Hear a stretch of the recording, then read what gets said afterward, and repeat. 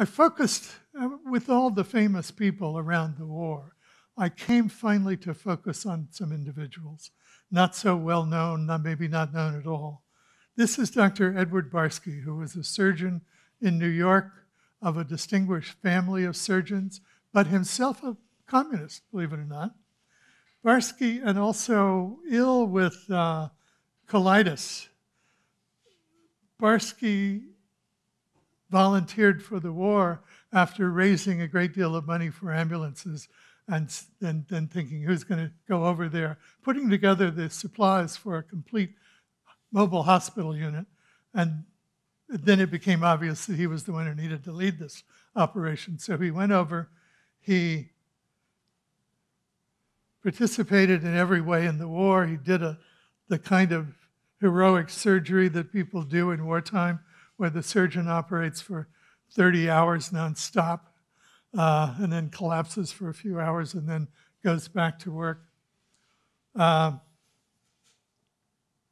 He also came back to the United States from time to time to raise more money. What was amazing to me is I found a cache of documents that had never seen the light of day, really, at New York University's Tamiment Library, which has a large labor-related collection, including a complete book manuscript of Barsky's, a memoir 400 pages long that he wrote with the help of a woman journalist that was so brown with age that we couldn't even scan it. The typewriter type was barely darker than the paper by then. This should have been published years ago.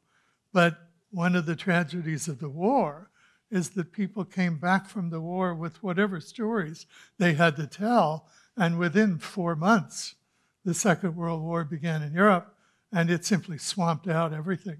And after the war, with the rise of McCarthy-esque anti-communism in the United States, Barsky was harassed by the House Un-American Activities Committee, found in contempt of Congress because he wouldn't give up the names of his comrades, thrown in federal prison for 6 months, and had his license lifted, medical license, for 6 months. And then got out and went right back to doing what he did so well. He participated in the civil rights movement in the South. He participated in the protests against the war in Vietnam. He continued throughout his life to be the idealistic and dedicated man he was. But that is a book that really still needs to be published.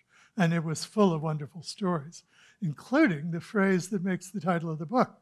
Barsky at one point in his memoir says, "War is hell," with all of the metaphysical complexities of that word, but it's also damn good company. So hell and good company.